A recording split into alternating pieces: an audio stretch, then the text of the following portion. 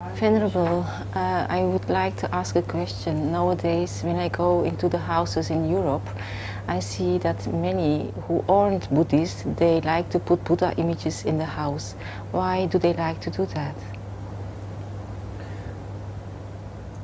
Well, the Buddha image is one of the most common forms of decoration which you find in the houses these days. Sometimes even in garden centers and in furniture shops you find Buddha images actually for sale, and people buy these to decorate their homes, sometimes without any idea about what is the meaning of this statue which they have bought.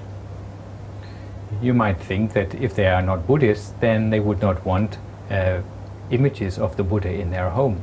But in fact, even though they are not Buddhists, but they still like the smiling face of the Buddha, or they feel peaceful when they see this object in their home.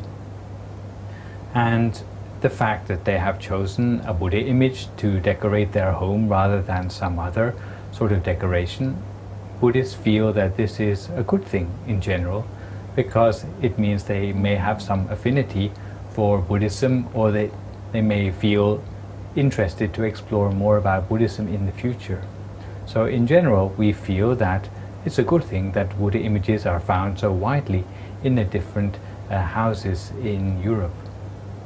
The only problem which sometimes happens when people have Buddha images in their home but they don't use them knowingly is that they may put the Buddha images in a place which Buddhists would not find suitable for Buddha images to be displayed. And for example, in some yoga centers I visited in, say, Switzerland, the people took heads of the Buddha and they stood them on the floor. And for Buddhists, this would be seen as rather disrespectful, because normally a Buddha image should be put on a place which is slightly higher than the person looking at it, not on the floor. And in fact, this was pointed out even by a very young girl who had seen Buddha images correctly displayed in many other places. She asked, why should this Buddha image be put on the floor? And very quickly, and without realizing it, that they had done anything disrespectful, the yoga center were very quick to put the Buddha image in a better place. But there are some sorts of displaying of Buddha image which Buddhists do find a little bit distasteful. And one example of this is the display of Buddha images in places like places where alcohol is being drunk. There's a chain of bars around the world called Buddha Bar, even with its own brand of music. And the identifying feature of this restaurant is that in the bar you must also have a Buddha image. It's like Western people like to mix the very worst of human nature with the very best of human nature, and they call that artistic.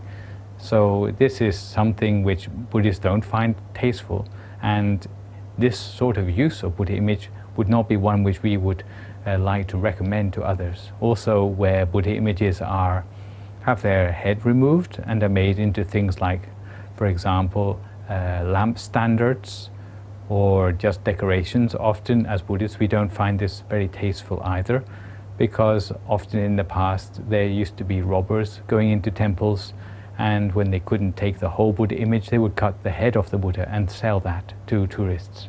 So having an incomplete Buddha image, sometimes we find that distasteful as well. But in general, having a Buddha in the home, I think, is a good thing, and it can be an inspiration, and it can lead people to want to explore more about the meaning of the Buddha and his life. So in general, I don't find it a problem that even those who are Buddhists have Buddha images in their home. Venerable, can I ask a question? If you are a Buddhist, is it necessary that we have a Buddha image, a Buddha statue in our house? Because I ask this question because many people in Belgium, they see Buddhism as a philosophy and not as a religion. So is it necessary to put the Buddha images or not? In fact, this is an interesting question, because Buddhism is not a materialist religion. It doesn't place emphasis on artifacts or particular symbols or on particular objects which are sacred.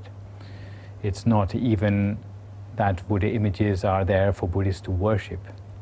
So in theory, you could say that a Buddha image is not really important for Buddhists to have if those Buddhists already have a good understanding of what the Buddha practiced.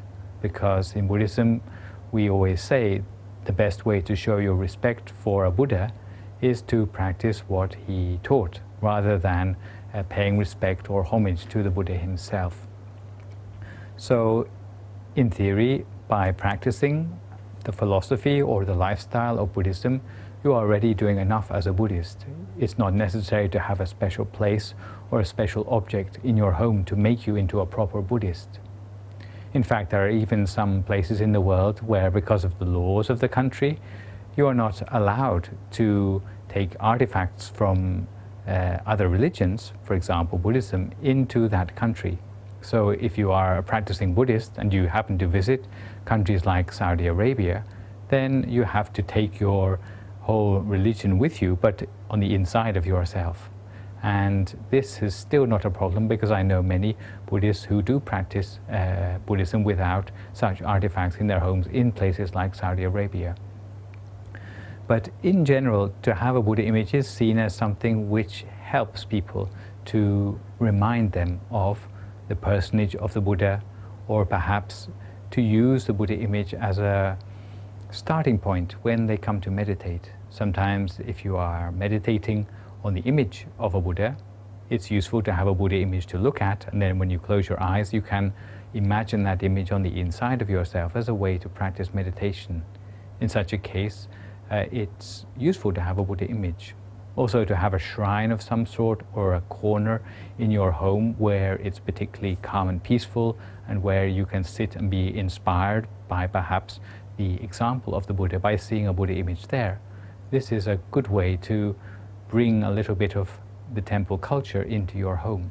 It's not the material aspect which is important to us, but it's rather the inspiration which we get from seeing something which will raise our level of enthusiasm to practice Buddhism.